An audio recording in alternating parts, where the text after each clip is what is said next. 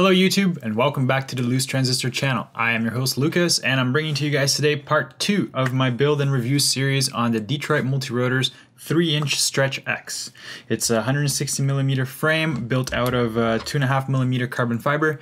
If you haven't yet checked out the previous video, I go over all the parts that we're going to be using on this build, and on this episode we are going to assemble the frame and start doing some dry fitting of the components so we can figure out exactly where things are going to go, how we're going to wire it up. So let's get going with the actual build of the frame here. Alright guys, so let's take a look here at the parts that were supplied with the frame. So we've got the bottom plate, which is comprised of two pieces. One is made out of that PCB material and the other one is made out of carbon fiber. As you can see, I've already prepared the carbon fiber and done my signature white edging that I love to do. If you're curious about how I do it, it's basically I just use the Duplicolor, these guys over here. Let me just pull one out. This is what I use to do the pinstriping.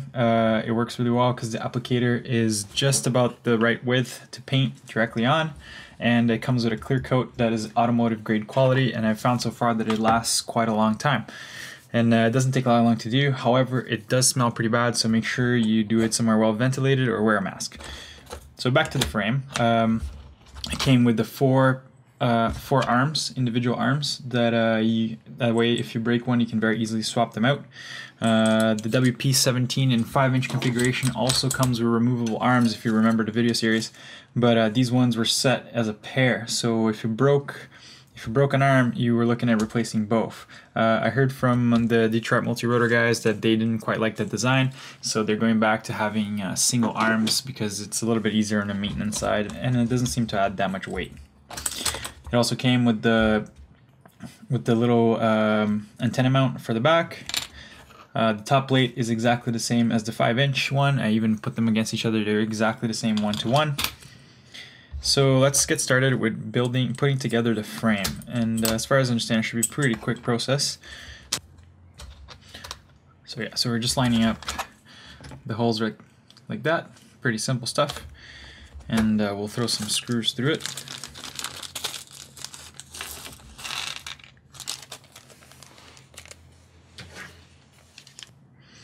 So it looks like they only have two sizes of screw here.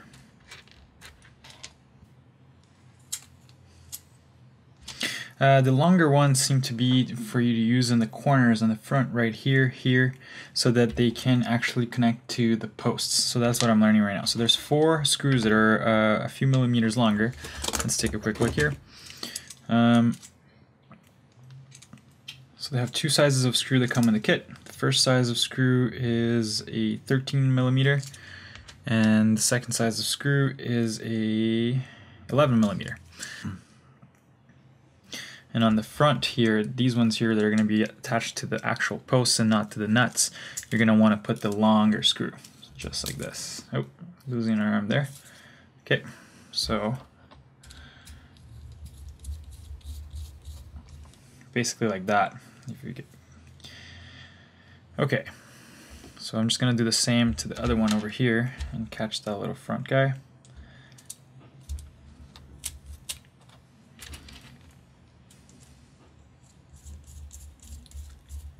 Okay, so now I can use the other smaller ones. Oh, wait a minute. Aha. Before I go further, I should actually attach the stands onto the bottom plate here. So as you guys can see, it doesn't come with a manual, and I'm figuring this thing out as I go. So I might make some mistakes, and shouldn't take too long to correct though. Okay.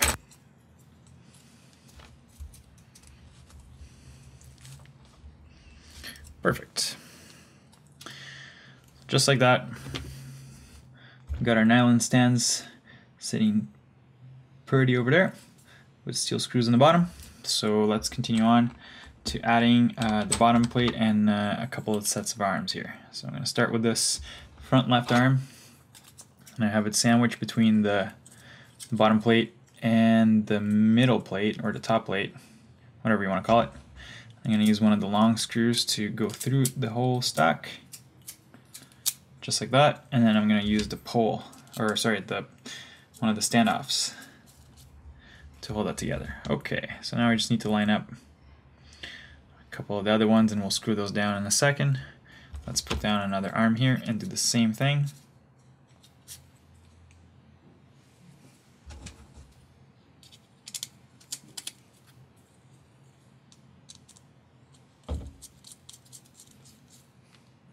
Cool. Very nice. Okay, now just to finish off the structure, we're going to add the supporting screws, which are the shorter kind, and they have an M3 nut that accompanies them.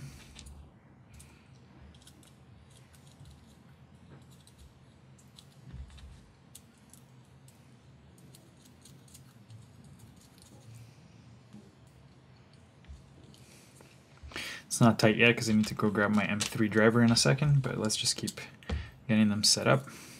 You know what? I'm going to revise my previous statement. Perhaps these middle ones here are not necessary and they actually would have been used to close this off. So through the magics of editing, we're back, and I removed the inner screws because they don't seem to be necessary. This still feels quite sturdy. I can't even twist the frame really, and I'm trying pretty hard. So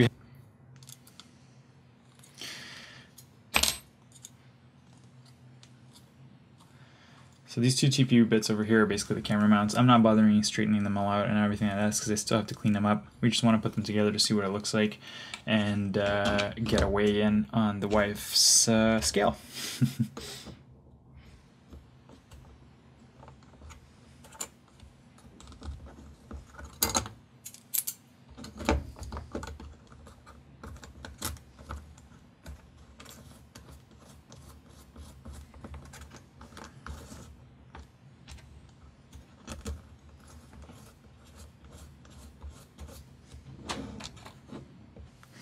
There's also a shield for the camera that goes on the top over here.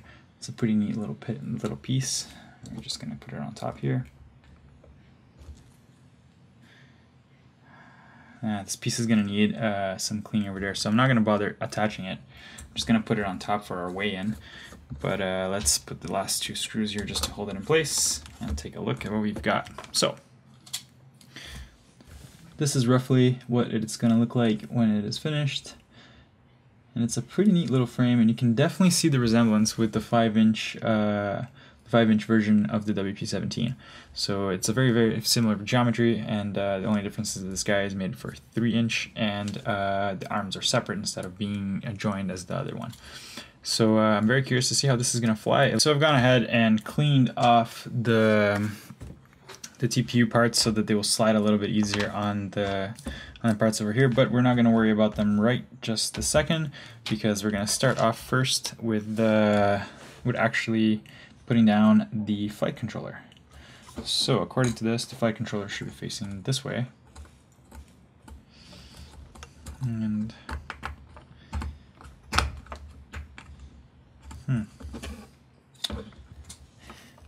damn, it's a tight fit. I hope I can get this out. Yeah, I can. Okay. All right. So that was a very, very, very tight fit. I might go in with a diamond file and file around these holes a little bit on the Pico so they can slide a little bit easier because it's not quite perfect and it was very difficult to put it on. So that's why I like to do dry fitting too, because I find this stuff out and then I can correct for it later.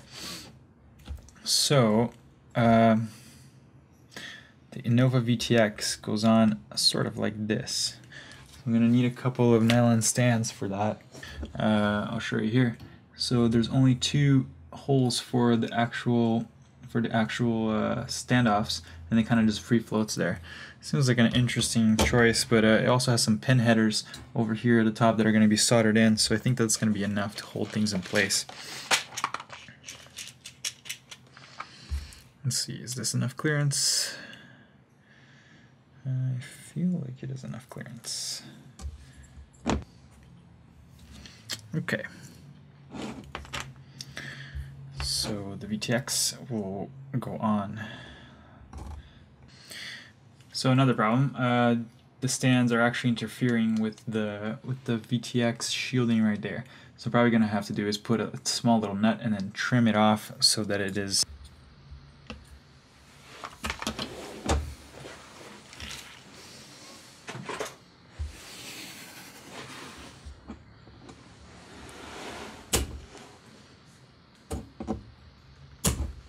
Boom, just like that. I cut it flush using one of these snippers right here from my scale modeling days, and bingo. Perfect. So all we need now is 2 more little nuts to secure the VTX in place. That's basically it in terms of the stack, really. So we have the Pico BLX, and stacked on top of it we have the Innova. So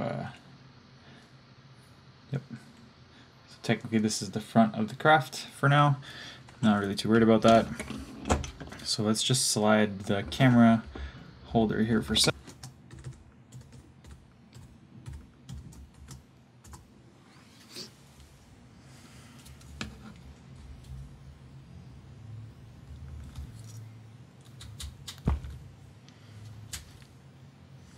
Okay, took a bit of wrangling, but I was able to get the TPU camera mount sort of set up. I'm just going to remove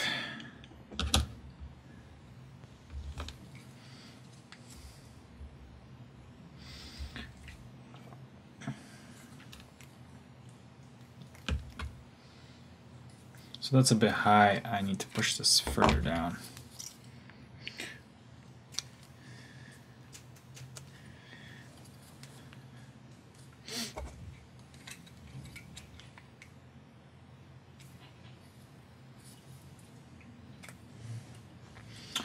So that's about what we're looking at here for the camera placement. It is very, very, very close to the stack.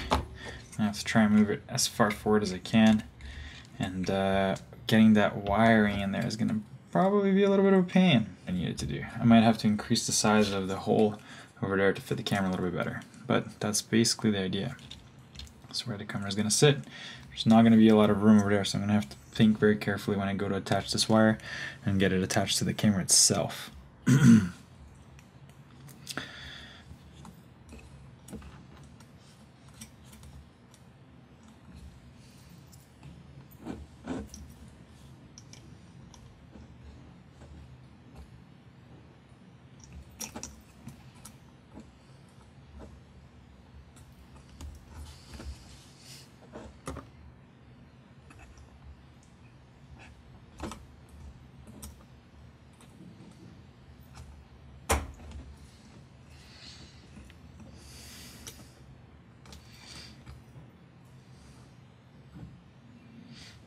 So yeah, that's about what I'm thinking for the UFL.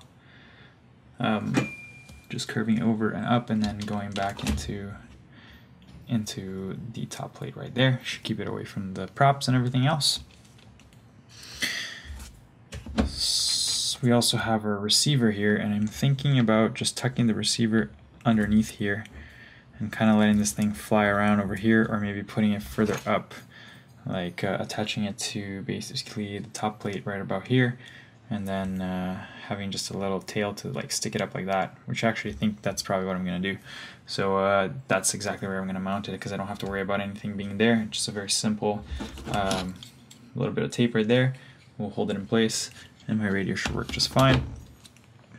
So let's see what this sort of looks like once we get all the parts together.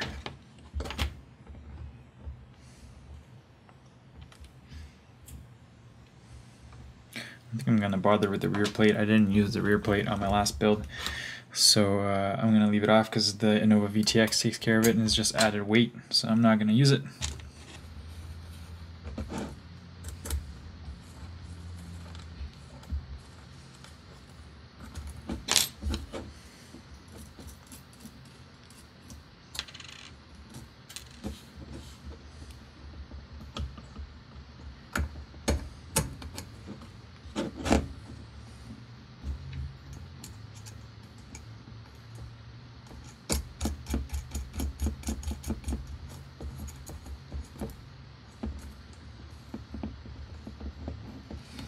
Okay, so here we get a pretty good idea of how this build's gonna look.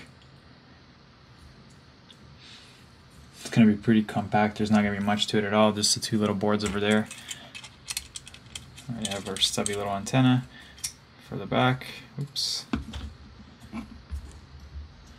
Careful not to twist this wire too much.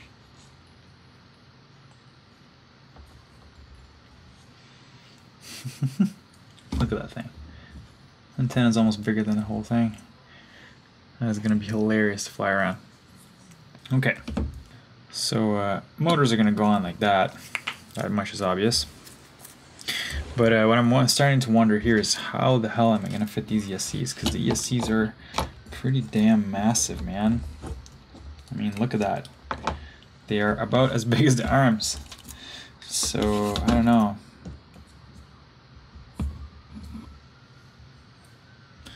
Toying with the idea of having them like sort of like that. That looks messy too. I don't like that at all. Having them underneath maybe.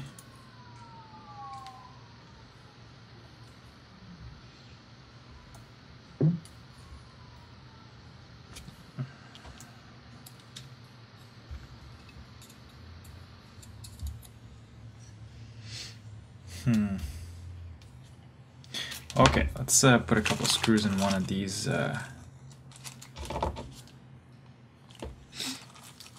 motors and just see and just feel it out, see what it looks like.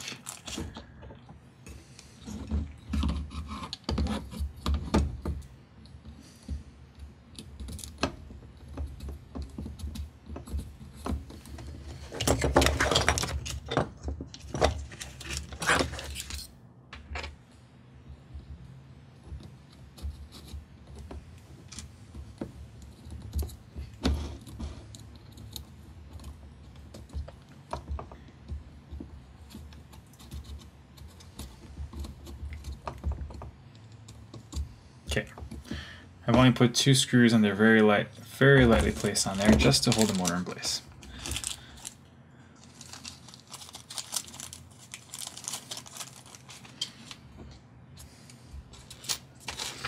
So look at that. Pretty cute little motor, eh? So now challenge becomes what to do with the ESCs.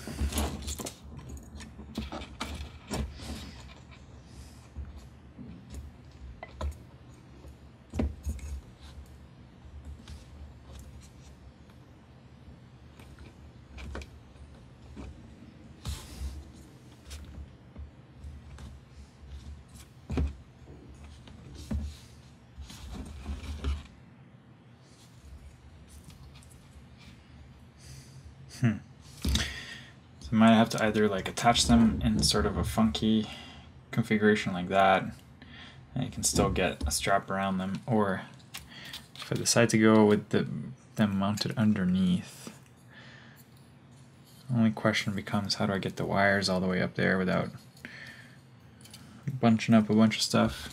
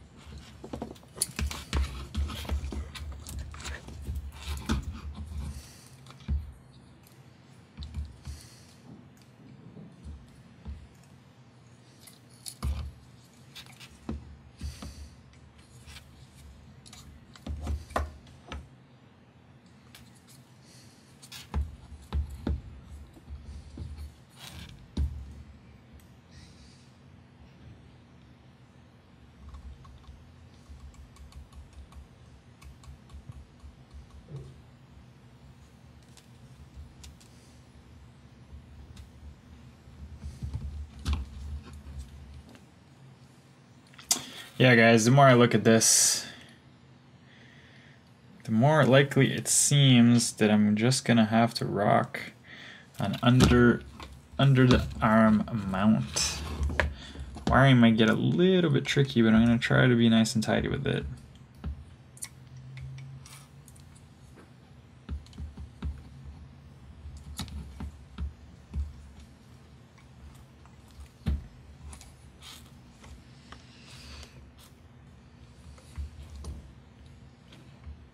Yeah.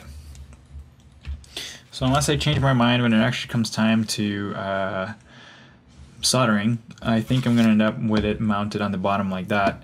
The wires are going to be a little bit longer, but I don't see another way. Trying to mount it this way on the arm is just pretty much impossible. I mean, maybe I can get it in there, but the fact that these wires are already kind of soldered together is a bit of a piss off. I mean, maybe I can make it happen. Operative word being maybe. Yeah, if I got it right there.